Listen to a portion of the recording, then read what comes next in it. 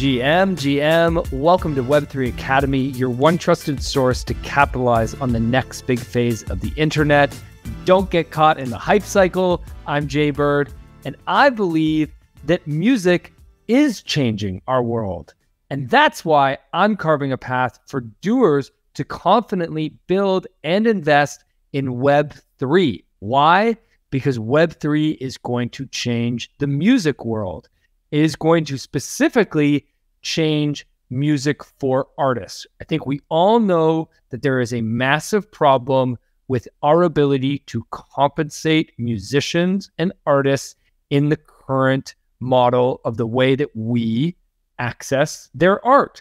It is particularly pronounced in music, where as a result of streaming services, there is a very, very difficult time for artists to make a living wage, a living income off of their music.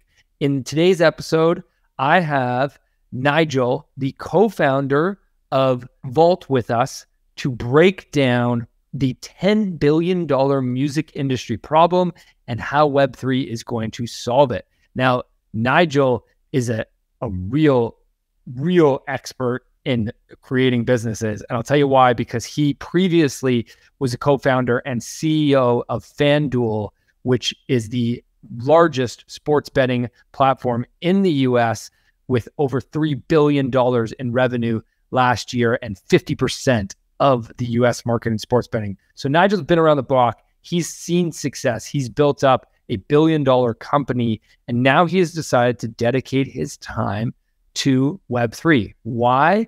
Well, because he believes in music, and he believes that Web3 offers a better way for a couple things. One, for musicians to monetize and make money, because currently in streaming, and Nigel gives us some breakdown, that if you get 1 million streams on a song on Spotify, you make $3,500.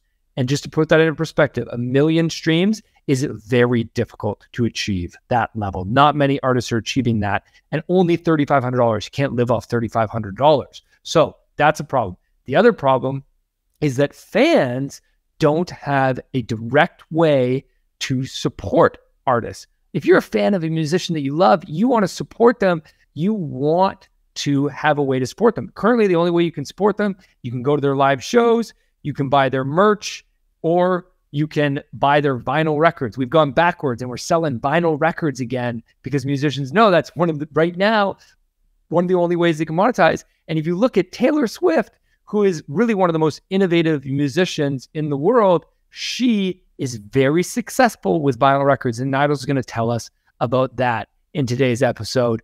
Folks, this is one of my favorite episodes that we have recorded in a while.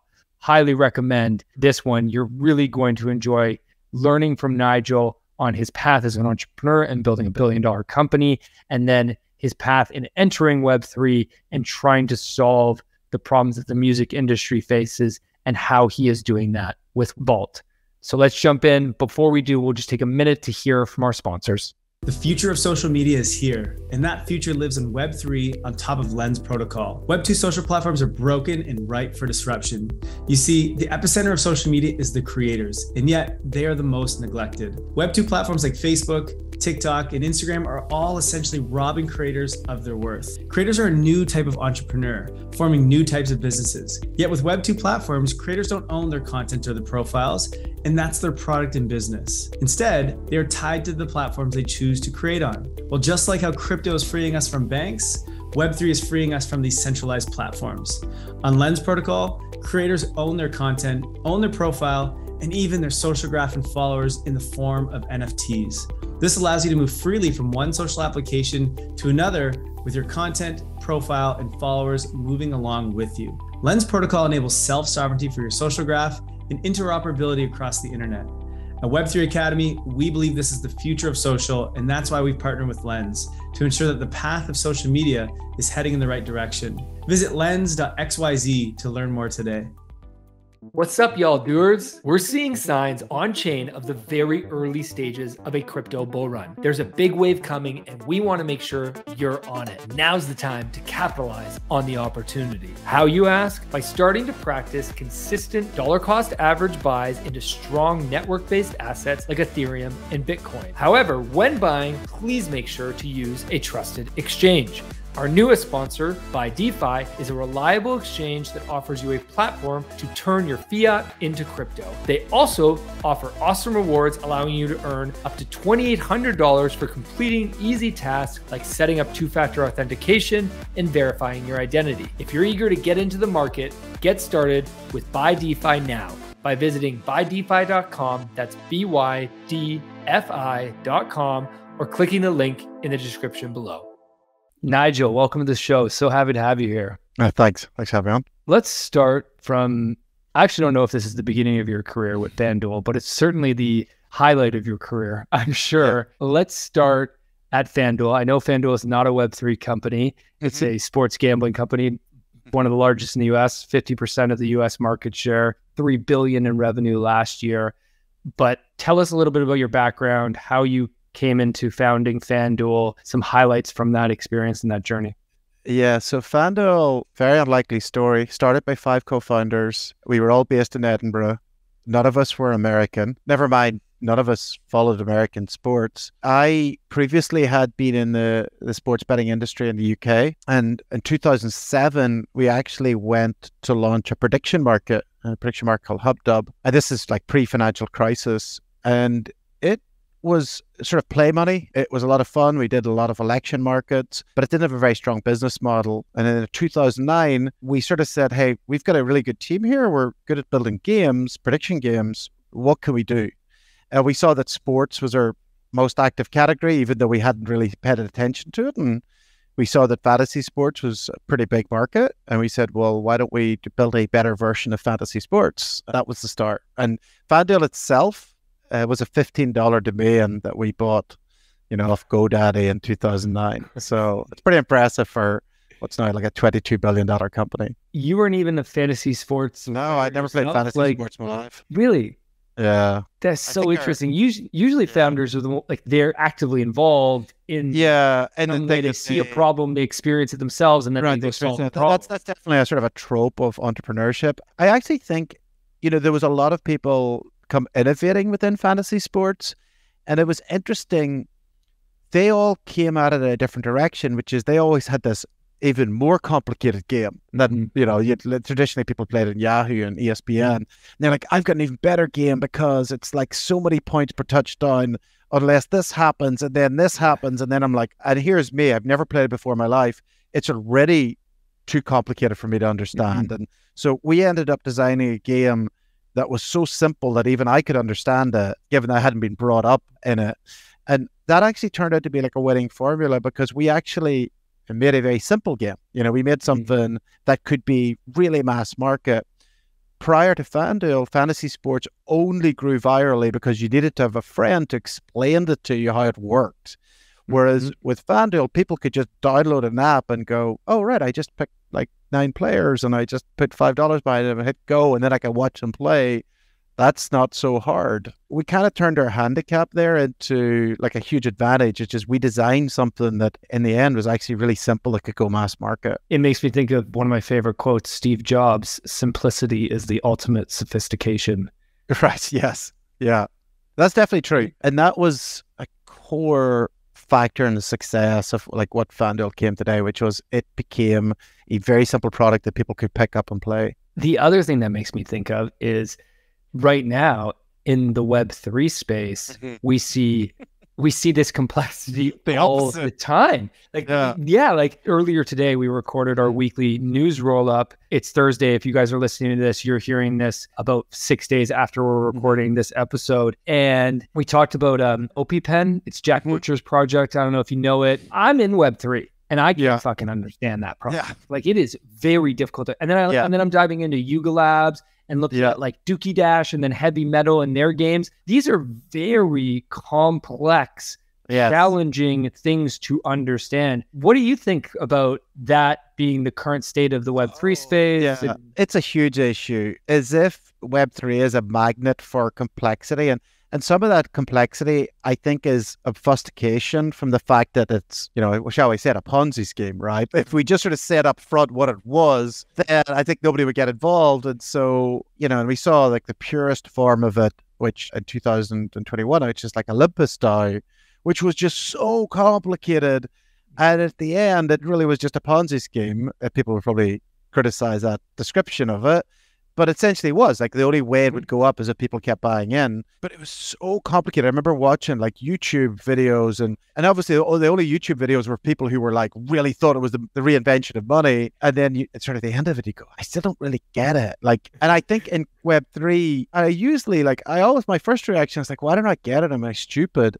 And I'd say 90% of the time, it's because they don't make sense, right? 10% of the time you're like, wow, I get it now, I understand it. Like, I remember the first time I understood how an AMM works, like on a Uniswap, and you can be a liquidity provider. And I was like, for a long time, I just don't understand it. Once I understood it, I was like, wow, that's genius. But that's like the one instance. There's other one instances, but there's so many times where like I looked into a project and I'm like, at its core, there's really not much there. It's like, if they took away the complexity, and that definitely harms it. If you really want, if we vision of getting to millions of consumers, that complexity is not going to get us from where we are here to where we want to get to. Mm-hmm. Yeah, it's such a great point. I always wonder, part of it is when we have new tech and when we have new foundational layers of tech, which quite honestly, most people are never going to use the term NFT. They're not even going to know that they're buying an NFT. You were telling me about that right before we hit the record, and I hear that all the time. We need people to experiment. And so we do need this like very, nerdy, confusing, let's go experiment and try things. Right. But then at the same time, we also need the mass market. It sort of makes me think of like Yuga Labs versus VeeFriends and Gary Vee. If you look at like VeeFriends and what Gary Vee is doing, and I'm actually writing a deep dive right now on Burn Island, which is his it's basically sweepstakes, right? It's very simple. You can burn a token and you might win something. No complexity, right? Gary Vee, he understands the mass market. That's his mindset, right? But then you look at like Yuga Labs and they clearly have the mindset of let's be a little bit more degen. Let's be a little more exclusive. Let's not be for everybody. A reason I bring this up, and feel free to add any thoughts you have, but I'm curious if you have, from your experience of building FanDuel and taking that from zero $15 domain to $1 billion company, what were the big lessons or the things that you took away that you would share with founders, regardless of whether it's Web3 or whatever business? Well, to use a different analogy, and I'll touch on FanDuel in a moment. I think we talked about this before, if we think about Web3 and compare it with like the automobile revolution, which I think is really an interesting one. So late 1900s, early 20th century, we had these people who tinkered around with this internal combustion engine, and then they put it on, I guess, a cart, and they showed that they could get it to move slowly and dangerously, and sometimes it blew up. It was really a hobbyist industry, and it was an elite that did it because it was very expensive and it was very unreliable. Web3 is like that today. It is full of hobbyists. And I think that's great and we need that. And you have to be a hobbyist. You have to understand then you had to be a mechanic or you had to employ a mechanic to operate one of these newfangled machines. And that's kind of where we're at with Web3, which is people are either mechanics or they employ a mechanic. However, automobiles only ever became a mass market phenomena whenever non-mechanics could happily get into one and get the benefit, which is to go from A to B quickly and relatively safely and smoothly and fast. That is what it turned it from being like a tinkerer's, like a hobbyist activity into something that actually became a mass market phenomena. And I think that's true. What we see with Web3 is a lot of the infrastructure, for example, wallets, does it look almost identical to click a transaction that is sign that I'm here, the transaction where it is drain my wallet, and this is my entire bank account. Why do they look almost the same? Why is it indistinguishable to a normal person? Developers will say, well, if you investigate the code... That's what they always say, I know. Investigate the code. Right. Which, even as we've seen, even sophisticated people in Web3 do not do. We are at this very primitive stage. We need to get to, if we genuinely want millions of people to use this technology, we need to be able to provide the benefits without expecting them to be a car mechanic. And that's what we're expecting today. We're said, oh, you have to learn about seed phrases and self-custody, and you have to, inspect the code. That's not happening. This is never going to happen. And it's never happened really with any interesting technology. It's gone mainstream. What's happened is technologists have managed to deliver the benefit without expecting the user to really get into the balls of the system.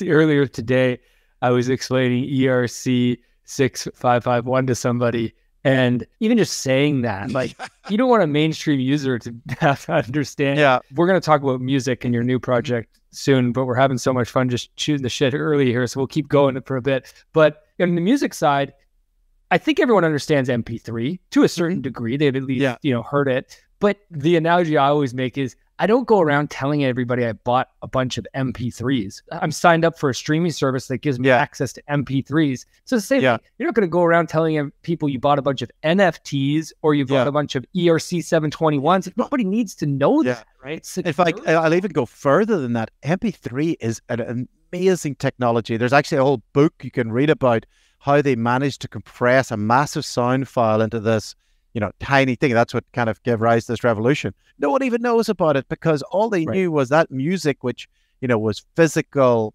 and was cumbersome, now could be shrunk down and to just like a little audio file that they could basically download from a website. That was revolutionary. It wasn't the technology, it was what it let that user do that mattered. Mm-hmm.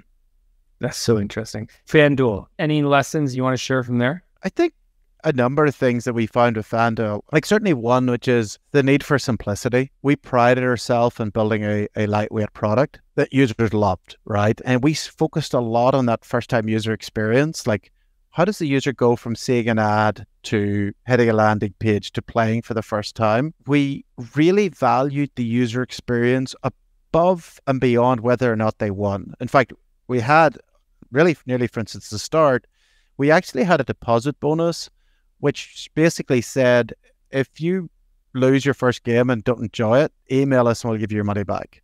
Because we just felt that, look, if you play it and you didn't like it, we don't really want to hold on to you as a customer because that's not what about it. It should be like a really fun experience. And I think that sort of held us to a high standard. Like if we delivered a crappy experience, everybody would ask for their money back. The good news is the product experience was great. And so generally very few people did. So I think simplicity is really important. I think just quality of experience is really, really important. I'd say another one, and I think this is really important in Web3, is there's a very interesting relationship with money. And that money, even a product like FanDuel, which is a gaming product where you think, oh, well, people play it to win money. That's actually not why they play it. It's actually not at all why they play it. The reason they play it is FanDuel skews young and male, competitive, unsurprisingly, like crypto. The reason they play it is really around status and success and feeling a sense of control. They want to be seen as by their peers as successful. They also, like a big part of it is, and that's for sort of high value players, another big part of it is just pure entertainment. This is when I see this like play to earn. I'm like, this is like the dumbest thing I've ever heard. Play by its very nature is about entertainment. And if you're having to pay me to play it, the game sucks. Like, I don't care. The game sucks. And so from the very start of this sort of play, and the only reason you're paying them is because of that. FanDuel never paid people to play. They played because they loved it, and it was a fun game, and we delivered something that nothing else could deliver. And so I think that anyone developing in Web3, I think there's a real danger, just runs on to another point, which is tokens themselves are very dangerous in that they can give you a sense you have product market fit when you don't, because you're just paying people to use a product.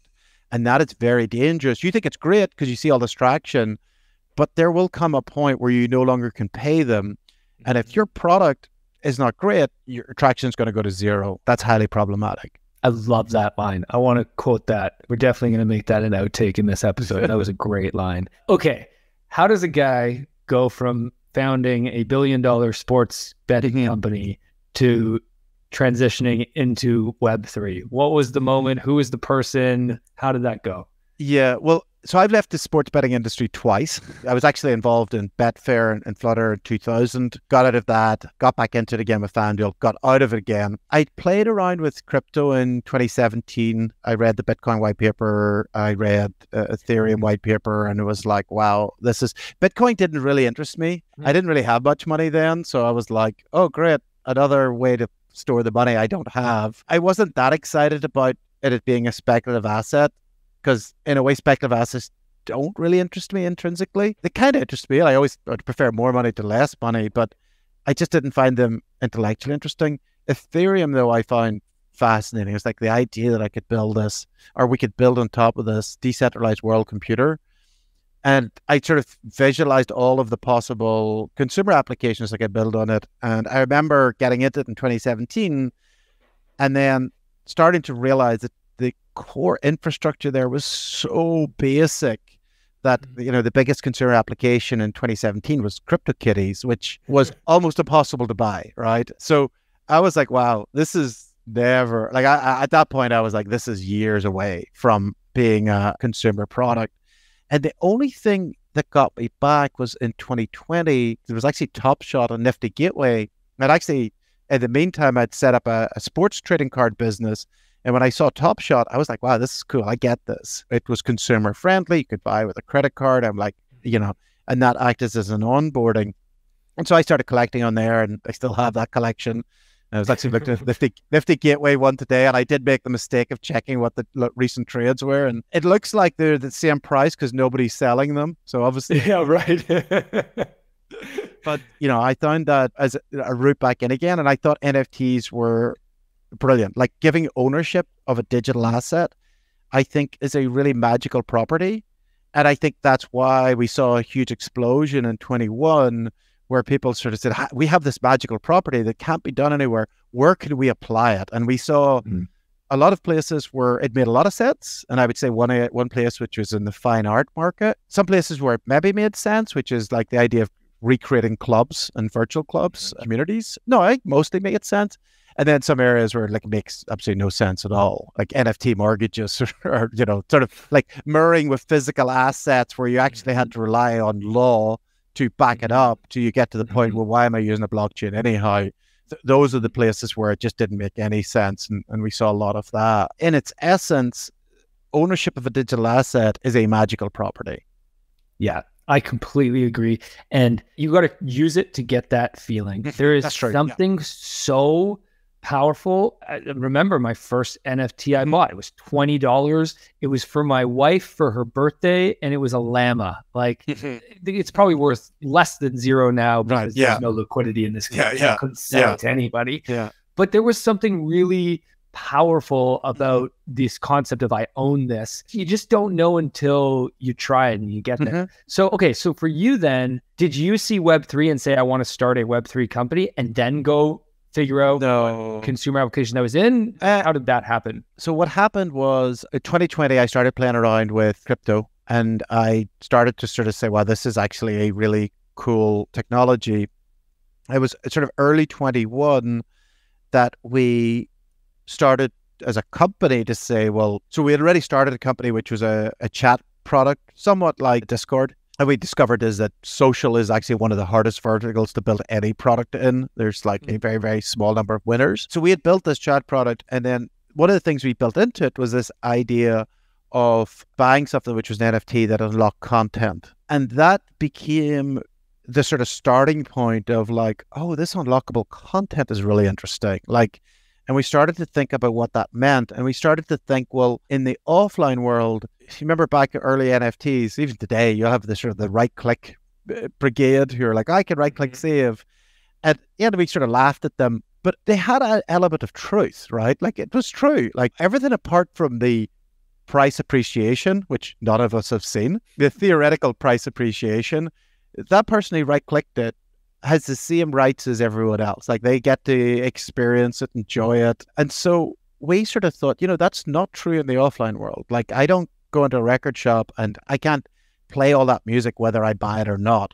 And we sort of said, well, maybe the digital world is going to be like the offline world. Maybe it should be like the offline world in that if an artist says, you know what, I'm going to create 100 copies of this song, and instead of saying, and everyone can listen to it, but only 100 people get the price appreciation, what we would say is only 100 people could listen to it, or only the 100 people who own it at that point in time. And I guess you could look at it and say, well, it's a little like the Wu-Tang Clan whenever they created their last album and said only one person can have this, and it sold for about 4 million. I didn't see that, really. Oh, you didn't see that? Yeah. So it's a Wu-Tang, their last album. So they created one version of it, and only one person owns it. It can't be shared more broadly until a certain date, which is quite incredible. So in a way, what we've done is we've created a way for artists to create limited editions that they say to their fans, there's only 50 or only 100 of you or can actually listen to this. And so what we've actually done is create something in music that has never really existed before, has not really existed much before, which is scarcity. And that becomes really, really powerful. The music has been devalued for the last 20 years, whereas people, oh, music's free. Like me, it's just everywhere. I can get it for free. Now what we can do is we can say, no, musicians can create singles and albums that have music. Now, it doesn't mean it can't be stolen. It doesn't mean that somebody can't record the audio file and put it on SoundCloud. But it does mean that only 50 or 100 people who own it can get the original experience of how the artist wanted it to be heard in the format they wanted to hear. So that was kind of our idea around 2021 as we started exploring this. And we actually were working with artists at the time. A lot of these artists were like, hey, I want to do an NFT project. And then they dug into it and they're like, I have to hire a graphic artist. And it's like, I just put my music on it. This doesn't feel that special. And we were like, yeah, I think you're right. Why don't we create a format that is unique to only the owners of it actually get to experience it the way you wanted it to be? Yeah, and I think that, like, you kind of have to reframe music in your mind because unfortunately the advent of the MP3 and streaming services have really changed fans' relationship to musicians in the past few decades. You go back to CDs, really. Before this, I was chatting to one of my team members and we were prepping for the show, and we were talking about how we really did enjoy buying CDs because there was something about supporting the artist. And so I think what you're talking about with music is it's very easy for a lot of people to listen to this and say, well, but so what? Like, I don't need scarcity. I only want to hear that song once or a few times. Right. But you need to think about, like, your favorite artists. Right. You want to support them. Yeah. Right. Yeah. And that's the part we lost. This is what I feel like I'm stealing your line here. I'm calling this the 10 billion problem in the music industry. Yeah. The $10 billion problem. You can correct me if I'm wrong, but the way I understand this is that in the last 20 years, recorded music sales have dropped 45%, and there's been $10 billion in lost revenue because of streaming and the change in the business model. So we more money used to go to the artist because we would buy their recorded music in the form of CDs. And so now we don't do that. And that's a massive opportunity because the super fans still want to support them. And the interesting thing with that analysis is the sort of raw numbers. Music industry 20 years ago, so 2001, at the peak of the CD era, was about a $24 billion industry. This is recorded music in North America. Similar size to the video game industry. Yeah, I love this. Today, music is 40%. I think it's like 15 billion. Video game industry is 5 times bigger. It's actually over $100 billion. So even to say it's a $10 billion issue or gap is a massive understatement. It's like music is even more prevalent today. The amount of music being consumed is way up. The amount of music being used to sell products or to sell iPhones or to move other products, to sell Amazon products, it is everywhere. But the value of it has just gone down and down and down and down to each individual stream being a fraction of a cent. And the impact of that actually hits on the artists who produce that music, because their position today compared to where they were 20 years ago is dramatically worse off. Which is where you hear those stats from Spotify about how Spotify has like 8 million artists and the average person is only making like a couple $1,000s a year. And there's just horrible stats on. So what if, like, it's good that lots of people can become artists, and the major artists like Taylor Swift's doing okay, Drake's doing okay, BTS doing okay. The difference between today and 20 years ago is it's been so much more challenging to be a mid-tier artist. Like, the long tail never made much money from art, or they could maybe earn a career. Like, they didn't register nationally. But today, it's dramatically harder to be in that mid-tier. 20 years ago, you could have had a good career in that mid-tier, but today you can't. So just to give you the stats on Spotify, Spotify is not an offender here. Spotify actually, in a way, saved the industry. But if for 1 million streams, which is quite challenging for an artist to get, you make about $3,500. Just to give you an idea, a band that we work with got on New Music Friday. That's a big result. And after a month, that song that got a New Music Friday had 20,000 streams. Wow. So you go, okay, so that's what, 1/50th of that. So they made less than $100. As one of the musicians I worked with, he said, yeah, it's less than the cost that it costs to get the Uber with all the equipment to the event. So do musicians just make their money off of concerts and merch now? Then is becoming or not? A lot of musicians will lose money on their tours. So in a lot of ways, musicians are quite like startups, which is in their early years they're loss making. They have to have another line of work because they're not making money from music, and any money they do make, they have to reinvest back into it, with the hope that one day they make it big, and they make their money later on in their career. Like, even the Chainsmokers, I think, would said their last tour, they actually lost money on, which is just exceptional because they're one of the biggest bands in the world. It is quite exceptional. To the extent of the music industry, you do hear a lot of people talking about merch, which I actually think it's not funny, but it's kind of like in the tech industry, if somebody had a significant revenue line from their t-shirts, I'd be like, ooh, I don't think that business model's working, right? Like, and this is the industry we're in. Like, there's something wrong here. Yeah. That we actually are making money from t-shirts. We're not making money from recorded music. We're losing money from live. We can't be making it up on the t-shirts. And I guess for us, like, we are saying something that goes against the grain in the music industry, which is, before everyone's like, put it on the DSPs, put it on Spotify. We're actually saying, don't put everything on Spotify. Only your top fans will appreciate some of your music, right? There's some of your music that is not going to get you 1 billion streams, even if you're Miley Cyrus. So Miley Cyrus released Flowers in January, absolutely gangbuster song. It's now over 1 billion streams. When she dropped the album, she had a demo. It's called the demo version of it. That song has got 10 million streams. So that made her about $35,000. So just think about that. That is a song that only probably really appeals to her top fans. If she instead had kept that rare and said, you know what, the only people are going to hear this is my top fans. I'm going to put it in a special album. It's going to be priced at $25, and this song is only going to appear in that album at $30.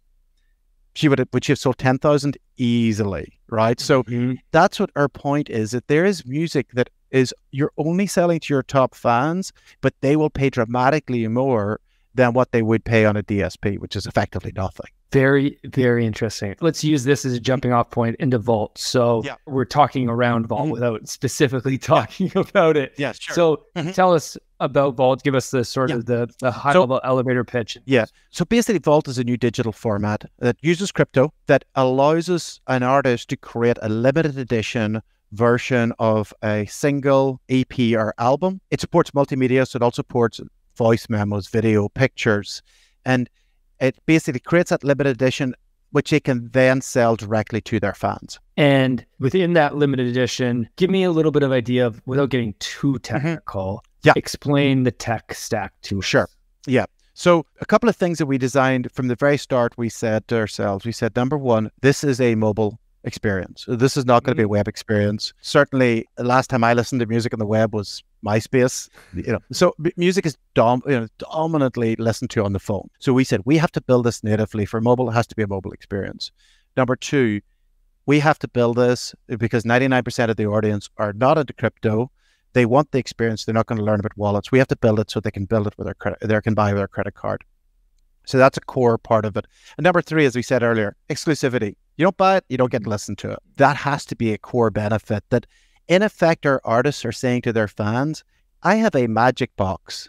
and this is an artist you love, and I have put content in it that only 50 or 100 or 1,000, depending how big the artist is, are going to see. All you have to do is get your credit card out and pay $5 to see what's in that box.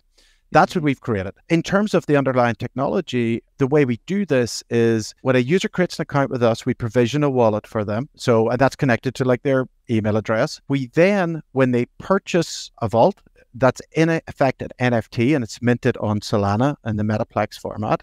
And we take that NFT, we mint it, we put it into that wallet. That wallet, that NFT acts as a key to unlock the media. The media itself is stored in Arweave in an encrypted format. So Arweave's decentralized storage, so it's there permanently. And the idea there is that they own this. So if you buy this music, you shouldn't have to worry when Vault goes away. Vault goes away, you still have access to your music. So what happens is the NFT acts as the key. It works with the Vault protocol, which grabs the media of Arweave, decrypts it, downloads it to the user device. And so then they can enjoy their music. What the user sees is they put a credit card in, they buy it, the music downloads, they play it, they're happy. Where does the user listen to the music? Oh, in the app. So we have native iOS and Android apps. Okay. And you said there's other multimedia that can be, so it's maybe it's not only a song, it's a copy of the set list, or I don't know. Yeah, so we support, as long as it's digital media, we can support it, but the main digital media we support are audio files. Now, that's not just music, it could be voice. Voice memos is very popular. We have a lot of artists who, whenever they're creating a song, this is the original memo where they came up with the melody. We have those, right? If you love a song, imagine hearing the first time they came up with the melody or some of the lyrics. So we put that in. Handwritten lyrics when they wrote the song and X'd this out, and then they wrote it and doodled on it. So they can create a picture of that. Behind the scenes video, we can put in there. And also some of our artists have put in the stems. So the actual individual, the vocals, the drums, you can play those individually. And then lastly, and it's a really nice thing that's come back, which was really big for vinyl and to some extent CD, which was the liner notes. Like who produced it, who mixed it, all of the sort of background that if you're a real music fan that you really get into, oh, this guy's a great writer. I love what he did here. And this, so that some of them wrap it up with the liner notes. It makes so much sense. I get so fired up about this. Is such a great example of you're building a business that is using blockchain to create a better experience for both artists and the fans. Yeah. And it's not about speculation at all. I'm not trying to buy this piece of like this song or this album or this live performance so that I can go flip it and sell it to somebody else. I'm buying it because I love this artist and I want to have this content. Right? Yeah. You were saying before we recorded that currently, could I resell? It's actually, as part of what you mentioned before, we've actually focused so much on the collecting and playing experience that we've not enabled resell yet. We will do. We're going to do it later this year, but we want people to come in and buy it because they want that music, not because they think it's going to become more valuable. Now, some of the stuff will. Like, I'm almost certain it will. Like, we have some artists coming on board, like with an artist in New York called The Cave, and his stuff is amazing. And he's done 2 drops. They've sold out really quickly. I'm very confident he is going to be a major success. And when he does, like, sure, would you like to see one of only 50 of his first ever single of that song in this format? Of course you would. But at the moment, we really want to focus on the collecting and playback experience. And then later on, we're going to introduce resell. I think that's so smart. I actually think that's a model that more builders in Web3 should be thinking about that model. Don't get me wrong. I think we value the decentralization of Web3, you and I both. It's so important. We value the true ability of ownership, which would mean that you should be able to resell it or trade it or give it to somebody else, all of that.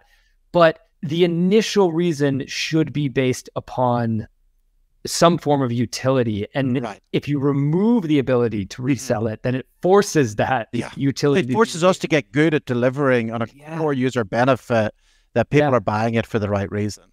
Which ensures product market fit, right? So that's right. Very, very interesting. You've mentioned a few, The Cave.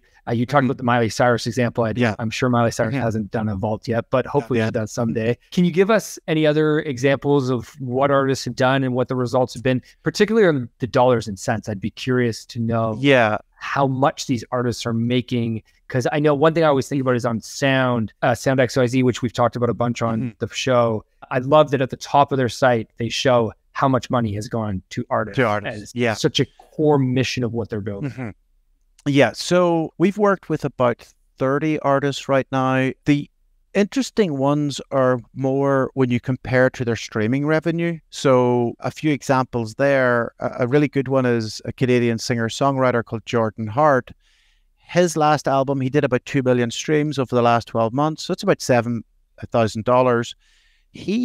For his next album, he actually had 8 songs and he was working on them. And he said, I'm not sure Ollie's going to make the album. I'm going to turn it into an EP and I'm going to drop it exclusively on Vault. He sold that out in 24 hours and he made $1,500 from those songs before he even released his album. He's got to do 2 more drops. And so our ambition, and what we realized is we could have upsized it a lot more. Our ambition is for him to make more money from his new album than he did from his old one before he drops the album. Right.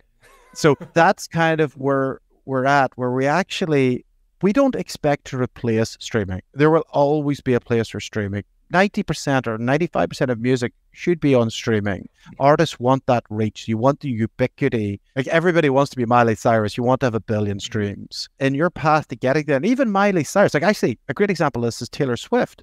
Taylor Swift is a master at selling physical product because physical product today is the only place where she can actually, well, there's 2 things you can do. One is you can actually generate a lot of money up front. And number 2, she can influence charting because a physical sale is worth 100 times a stream. So when she re-released Midnight with 3 extra songs, suddenly she's back at the charts again because people are buying that physical album. So when you say physical sale, do you mean like a CD or a vinyl and CD? Yeah, she's incredible. So here we have the most innovative artist, one of the most innovative artists today in terms from a business perspective, and she's shifting physical.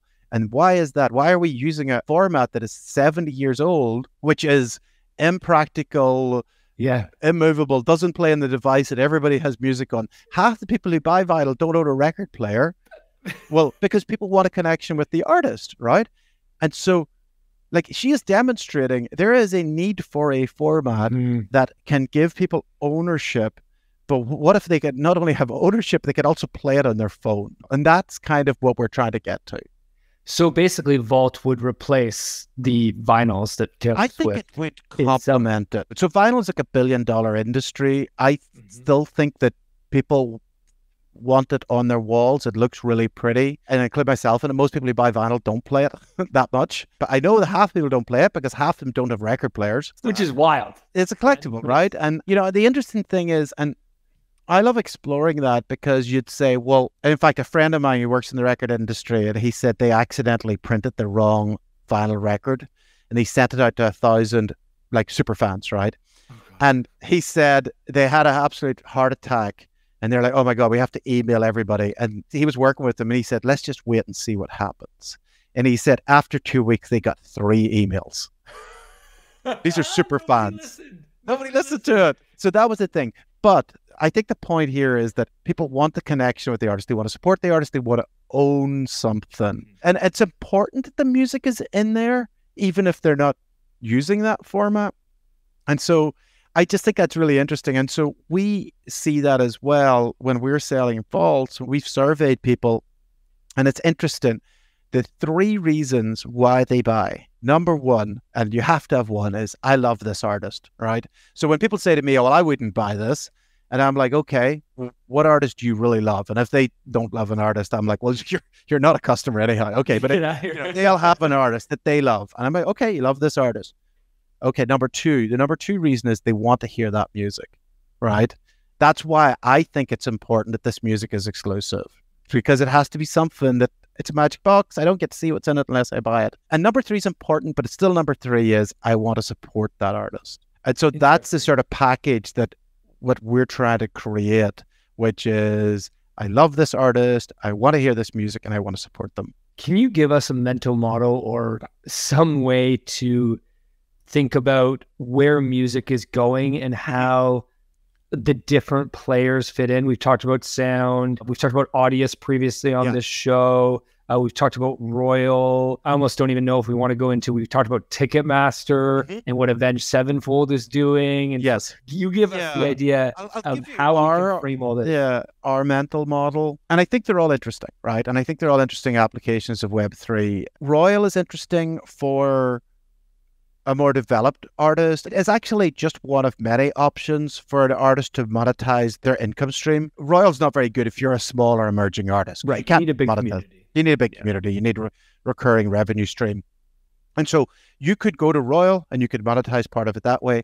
You could go to a company called Beatbread, which will give you money as an advance. You could go to a record label and take an advance. And there's a number of others. You could also sell off your catalog or a portion of your catalog.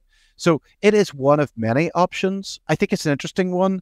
I think the thing for me that is unproven with Royal is it a consumer product or is it a financial product? By that, I mean, who buys it? Do they buy it and put a premium on it because they're a super fan and therefore they like to own that? Or are they buying it because it gives it like that 8% return on capital, blah, blah, blah, blah, blah, blah, blah. And I don't know. I think they're doing a really nice job and it's a nice product. But that's where I think it sort of sits in my head. Audius to me sits much more like with a SoundCloud space. SoundCloud's been not a very successful business, but it has been very successful for a lot of artists in terms of getting awareness. It's not one I go to a lot, in SoundCloud, because it doesn't sort of fit with my own sort of personal consumption of music. And so I don't really know it as well as the other ones. And then the third one, which is Sound XYZ. So Sound XYZ, I think, best execution of music NFTs that I think is out there. I think they've done an amazing job at building a community. I think they've done an amazing job at creating sort of user benefit of holding a kind of non-exclusive asset in that anyone can listen to that. I listen. I use their app and I like it and I like to play it. But it's weird to me that my playlist of music that I don't own, that to me just feels a little weird. It's like, why did I buy it? And so I would say that, well, I'll say how we view them and how we think the world is different. So our fundamental different worldview is, I think they think that a music NFT should be freely listenable and music should be available for free. Our view is that some music, and maybe these worlds coexist, certainly some music should not be. It should actually be restricted. It should be exclusive to the people who purchased it. And, you know, maybe it's a case that 95% of music sits in their world and 5% sits in our world. Certainly we understand our user behavior and we don't feel, we went back to this on product market fit. We know our users aren't buying it because they think it's going to appreciate in value, because right now they can't even sell it. And that would be my main concern with Sound, which is how much of it is price speculation. It seems to be very baked into their product, and all of the marketing around it is all about how music NFTs are going to be the future and you should buy it now. And I'm like, that makes me feel very uncomfortable because I'm not sure. I don't really think I want music to be a speculative asset. And what I don't want is, when there's bear markets like we're in the moment, for artists to like not be able to operate, right? Like I want them to be able to buy it because they love the content, not buying it because, oh, well, it's a bear market and nothing's going up in value, so I'm not buying it. So Sound is probably our closest rival of those three, if that's fair. But we have a very different view of the world, I would say. I agree. I think you definitely do. To me, honestly, when I think about Sound and Audius, the most interesting use case to me there is the curator economy and the way that they are focused on building out a way that if you make the biggest playlist, then you get token rewards. Right. Yes. That makes total sense to me. Like the curator economy cannot exist without blockchain. Yeah. With blockchain, all of a sudden it can exist. Okay, let's go do that. Whoever has built the biggest playlist on Spotify, they deserve some credit for that and compensation coming their way, for sure. Yeah. And both of those companies have done, even though we have philosophical differences, shall we say, I have huge respect for both companies. And I think they've done things there which I think are really revolutionary and are things that we look at and go, that's really cool. I think you're right there. I do think that you're correct that you have a different view, which is to offer a utility-based product, which is access. Access is probably one of the best words that I continually use when I'm trying to describe NFTs, right? It is an ability to give access directly peer-to-peer from an artist, from a creator to a fan that you would not be able to give them with another file type, right? Like in the current Web 2 way of doing that, I would either have to mail you a physical like file type of a CD or something like that, or I'd have to put it on behind some Web 2 login where you log in with your email, but then it's super easy to share and you don't have ownership. And so there's a loss there. I'm curious, you are building a protocol and a consumer app at the same time. How do you see that long term? What's the vision and the goal? Yeah, absolutely. And that's how we spent, certainly when we talk to investors, we spent a lot of time on that. So there's really two things. There's Vault, the player, and then there's Vault, the format. And the difference is that what our aspiration is that other people built other players. And in fact, DSP is so a digital service provider, that's like Spotify, Tidal, Deezer, SoundCloud. Our aspiration is that they start to support this format type. And why would Deezer or Tidal do it? Well, they want to support our artists. They want to differentiate from Spotify. What if they could say to their artists, you could create a premium version and sell it, and the reason your fans will buy it is because they will own it. Why would Deezer do it? So, well, they'll make more money doing that and they'll differentiate from Spotify. So our vision, success to us, our sort of 5-10-year goal is whenever all of the DSPs, all the way up to Spotify, support this format, you can buy it on any one of them and play it on any one of them. And in that future, Vault probably as a player probably fails because we're not competing with Spotify. Like we just can't compete with Spotify. But that's kind of the world we want. We want Vault to become an industry standard in the same way that CD became an industry standard. CD was invented by Sony, but Sony realized that they couldn't make it proprietary. They couldn't say, only Sony artists can record this CD and only Sony can make this player. It's quite revolutionary when you think about it in retrospect. They actually invented the technology and pretty much open sourced it and said, you know what, anyone can record this format and anyone can make a player. And we'll make it, a small royalty in every one that's created. That's actually the model for what we're trying to do, which is to create a format that every artist, every label, and every DSP can use. And in effect, what we care about is that format and the sort of the protocol behind it. So what is the business model? So the business model is, well, today what happens is we have DSPs typically take a 30% cut. That's the same with us. But where we think about it is 25% goes to the retailer, which is us, Vault, the application. 5% goes to the protocol. When other players spin up and start selling in the Vault format, they will get 25% and that protocol will get 5%. And that will go back to the treasury of the token holders. Is there a token? There isn't yet, but there will be. Interesting. I won't go down that path. That's a whole other tokenomics, and I'd love to dive into. But it's a simple sort of business model, and actually, again, a real world analogy is with Sony. When they open sourced this format, as it were, they then created like a kind of a council of other companies or stakeholders who had an interest in that format. We want to do that again, but in a Web3 format where Universal should have a stake in this, Sony should have a stake in this, Spotify should have a stake. Anyone who uses this format should have a stake in how this format evolves. And so we would expect them all to be token holders. Which is really the whole mantra and vision of Web3 is decentralized governance. That's right. Yeah. And you can do that with a token. Yeah. And it would be amazing to be able to you would welcome input from those. Oh, yeah, absolutely. We would, and I think the finesse is to try and how do they gain it and in what proportion do they get it? Do they get it relative to their usage of the protocol? That's the tokenomics nearly, as it were, but that's down the line. Fascinating. Okay, I want to show Vault a little bit for those who want to go and check this out. Actually, you know what? Before we show, I do have a question here. Is the user acquisition for you directly from the artists? Is that where most of the users are coming from? It's a mix. So we now have a reasonable install base of people who collect these. We also have quite deliberately focused on some genres. So for example, the New York indie rock scene is somewhere that if you actually look, about half of our vaults on the platform are from there.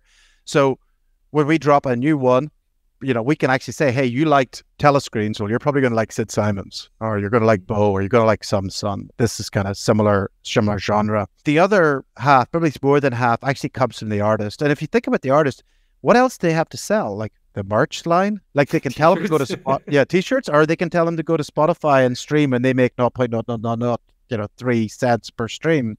So for them, they actually now have something they can say to their fans, hey, guys, I'm dropping my album on Vault.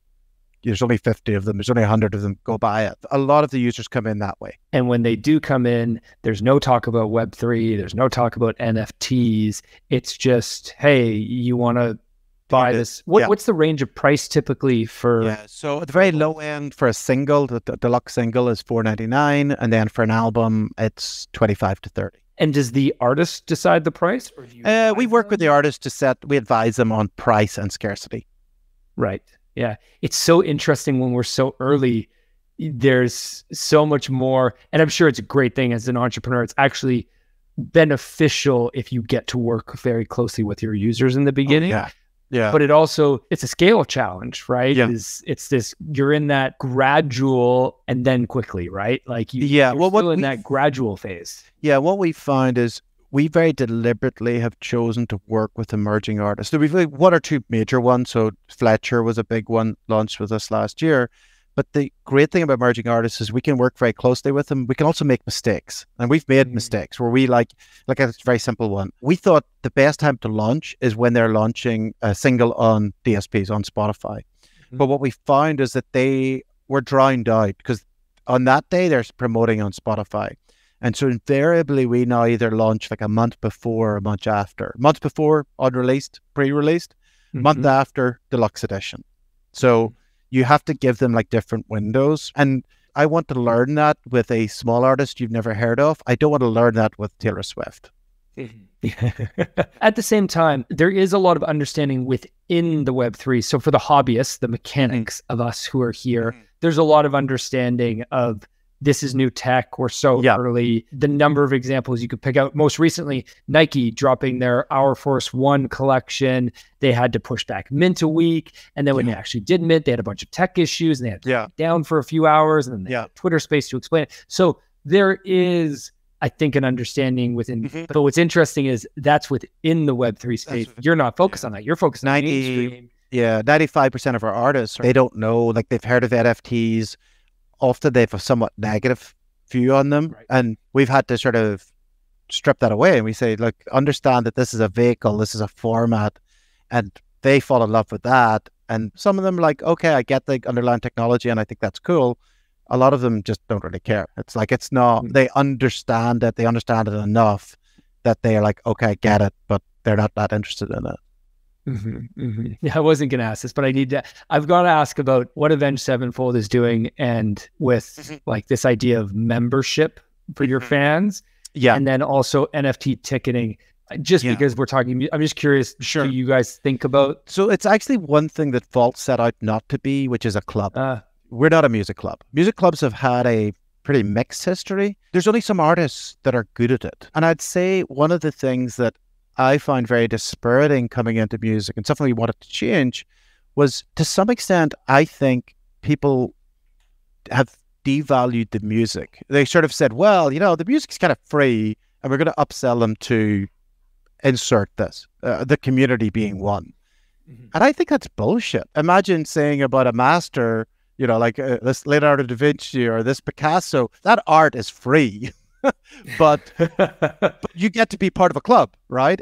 You would never do that. And I think it's weird that we treat music like that. And not even that, like if you had, when people graduate out of art school, like they have exhibitions, you don't sort of say, oh, this stuff should be free. Like these guys are college students. They actually say, no, this person's an artist. We're going to value it. We're going to put on a show. Some of them go for thousands of dollars. And we actually found it when we were out fundraising that some VCs are still in the world that like, oh, music should be free. And I'm like, I can understand as a consumer why you think that, but why do you think artists should accept that? So to some extent, and when we work with artists and some extent, I I don't know if it's lack of confidence or how they've been trained. Is there like, what else can I stuff in there? Should we do a discount on the merch? Should we give like free event tickets? And we're like, your music is brilliant. Like your music is fantastic. Don't devalue what you do. Don't stuff it with all of this other stuff that users don't care about. In fact, there was research recently, I think Media did it, and they asked people what they wanted, what they would pay an extra $5 a month. And they had a whole range of them. At the very top was unreleased music, right? At the very bottom was AMA with the artist. Right? Like, I just thought it was amazing. Like, they were like, you know what? And I was like, you know, that's great. Fans actually, they want the music, they value it. The AMA with the artist is something that could happen on, you know, Instagram. Like, that's not valuable. So that's kind of our viewpoint. So now, that's not to say some artists are really good at doing fan clubs. There's I'll give them a shout out. There's an artist called Silver Cup in New York, great band. They have a very active Discord server and they have done an amazing job. There are exceptions like that, and that's brilliant. We've designed Vault to be kind of agnostic to whether you're that type of artist or not. You can use it, but for most artists, I don't see it. I don't see Miley Cyrus running a Discord server. Most indie artists I know struggle to update their Instagram when they say they will. I just don't see them running a community. They're totally blood. Yeah. I don't want to be in it. I love their music, but I'm like, do I really want to hang out all my days in a Discord server full of other people who like 80s punk bands? No. Maybe I'm not the right demo, but... To me, the main use case that I get really excited about is two, actually. One, access to live shows. It is ridiculous that if you are a major fan of an artist, you also have to compete with like thousands of bots. Oh, right. Yes. I think that's everything. And you look at T Swift's, so crazy what happened with her concert tickets are going for like $10,000, $20,000 in the secondary, and she gets zero of that. So that access for super fan and then some form of royalty. Actually, like, to me, that seems to be more of a Web 2 problem. Like, Spotify and Apple Music know exactly who the top Taylor Swift fans are. Why can't they figure out a way to ensure that they get those tickets? Like, this isn't a difficult problem. So, like, there's obviously market dynamics, but I don't think it needs Web3. I think Web3 could help, but I'm not sure it needs Web3. Your other point on Web3 or NFT ticketing, I think it's really interesting. I would say with that one is be careful what you wish for. You know, understand that NFTs allow the primary issuer to control the asset that you think you own, which is not true to the same extent with physical assets. So in the US, as an example, obviously there's similar laws in other countries. There's this thing called right of first sale, which is if I buy this phone, right, it's an Apple phone, Apple can't say that I can only get it repaired in an Apple store or I can only resell it through their approved channels, right? They cannot say that because I've bought it, I own it, I have the right to do what the hell I like with it. Understand that with NFTs, these primary vendors, which are Ticketmaster primarily, that's what they are getting the ability to, which is to control what you can do with a product that you thought you owned. So my big fear with NFT ticketing is people lose the rights they had before because that primary vendor who isn't necessarily looking out for our best interests is actually exerting more control that they didn't have in the sort of pre-Web3 world. I'm confused actually now by this. Because to me, if the ticket was an NFT, then I should have, and I'm the buyer of that ticket, I should have a much easier time selling it. No, I'm saying that you actually potentially have a less easy time. Really? Because with a physical ticket, it's about the law. The law is there's a right of first sale that you can actually go and sell it on StubHub. The primary vendors, which is Ticketmaster, Live Nation, have hated that and have fought it in court and have tried to restrict it in every possible way they can over the last 20 years. StubHub's been taken to court numerous times over them allowing for resale. Like resale, that's why scalpers is like, that's a special issue. But remember, when they talk about scalpers, they also mean you. What they're saying is you shouldn't be allowed the right, or your right should be really constrained about what you can do. So what they're saying is, well, if you bought that Taylor Swift ticket, you don't own it. It's just a license from us. And if you want to resell it, well, you can do it through the approved channel. And that approved channel takes 30%, and it does this and it does that. So that's my concern. I actually think NFT tickets could lead us to a less good world than we are in today. Wow. And is that because this law does not apply to NFTs? Well, that's what we'll have to see, right? Like, is a ticket an asset or a license? So, for example, an MP3, when you buy an MP3, it's hard to buy them now, but when you did, it was a license. It wasn't an asset. You couldn't sell it. You couldn't leave it in your will. Not many people did, I'm sure. But it wasn't an asset that you owned. The question is going to be, is that NFT ticket an asset that you own, or is it a sort of license in which the primary vendor can actually describe, you know, under what grounds you can use this thing that you think you own, but you don't really? Right. And is that why Ticketmaster is building on like centralized blockchains like Flow? Could well be. Right. Because if they built on a decentralized blockchain like Ethereum, like then it would be like to do this.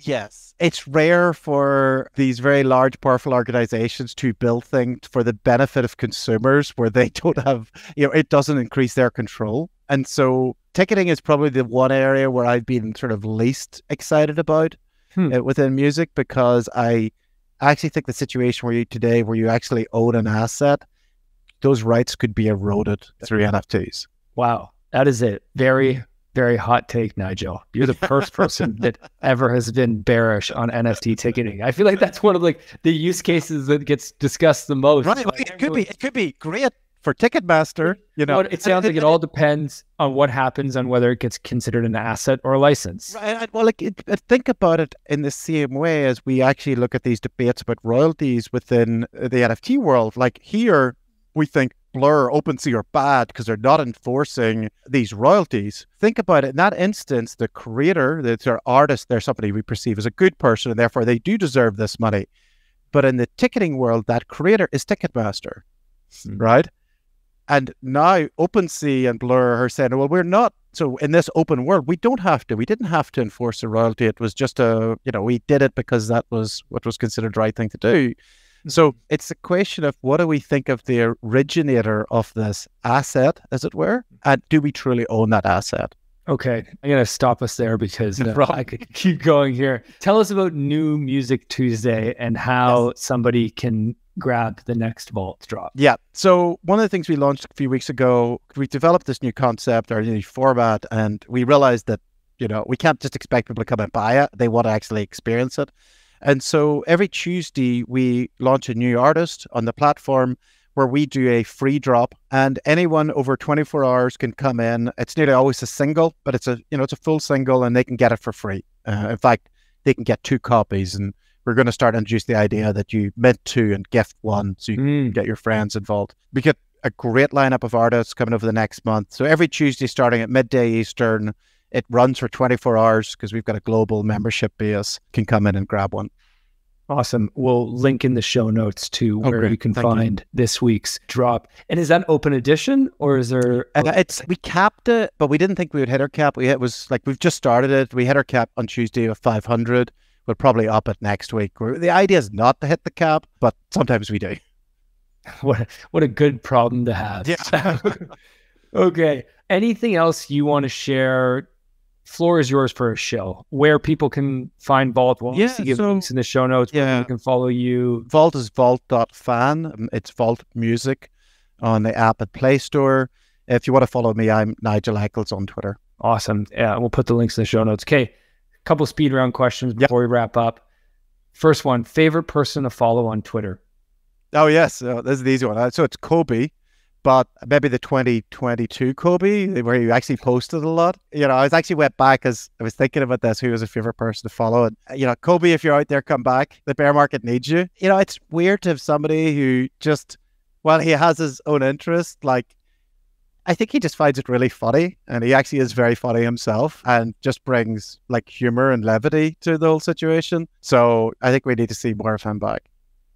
But it makes me think about, I was talking to Zeneca, another founder in the space and a thought leader recently, and we were both talking about our struggles with mental health because of burnout, really. Yeah. And burnout is so pervasive for founders in Web3, in this space, because not only are you a startup founder Yeah. who has the pressure of perhaps investors and product market fit and the team and trying to build something. But you also have holders who are yelling at you about the floor price. So I don't know. I find it interesting. I wonder, I don't know Kobe, but I wonder if he needed a break. And if he did, then good for him. Yeah, no, absolutely. Definitely take it. Favorite must-read book that you recommend the most? Oh, the one that I read recently, and I kind of couldn't believe I hadn't read it before, was High Fidelity. So I've rediscovered that Nick Hardby is, I think, the greatest writer alive. But getting into the music industry in the last couple of years, it was like the one book was like, well, I have to read that. Now I'm reading everything he's written. But that's an amazing book. Awesome. Okay, last question. If you had a billboard that 1 billion people were going to see, what would you write on it? I would say it would probably be some of the lines as like, music is valuable, right? Music and musicians are valuable, and they're probably just that. But you know, the sub headline is like, we need to show it, right? Like we need to give them formats that they can showcase their art, and we as consumers need to value it. And because if we don't keep paying for it, they'll stop making it. And to me, that would be a terrible world to live in. So that would be my billboard. A great reminder. And I think something that we started off this episode talking about, this $10 billion problem. And I think a lot of people have a tough time grasping really why it matters. And there's why it matters. It matters because we will lose musicians, and music makes the world a better place. It makes our lives better. It gives us an outlet. It gives us culture. It gives us so much that we don't even necessarily recognize. And so, we really need to respect that. Nigel, this has been an awesome time. Thanks so much for coming on and hanging out with us today. Really appreciate everything you're doing. And look forward to staying in touch. That's great. Thank you. Thanks for listening in, everybody. Have a great day. Thank you for listening to Web3 Academy, your one trusted source to capitalize on the next big phase of the internet. If you enjoyed this episode, please share it and subscribe or follow so that you don't miss the next one. While you're at it, there's a link in the description for our free newsletter where we provide timely and relevant Web3 insights so you can confidently build and invest in Web3. Make sure to subscribe today. One final note. This podcast is for educational purposes only, and nothing we say is financial advice. Crypto and Web3 are risky, and you should never invest more than you're willing to lose. Thank you, friends, and see you in the next one.